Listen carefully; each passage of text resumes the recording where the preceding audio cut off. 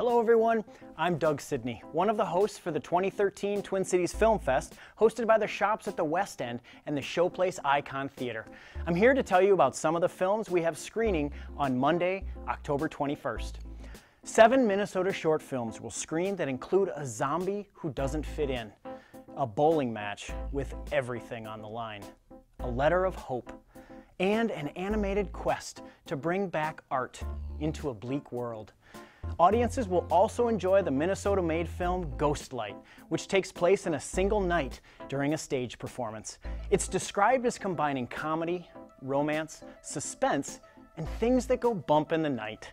Start the week out right at the 2013 Twin Cities Film Fest. For more information, visit our website at twincitiesfilmfest.org and follow us on Facebook and Twitter. I'll see you at the festival.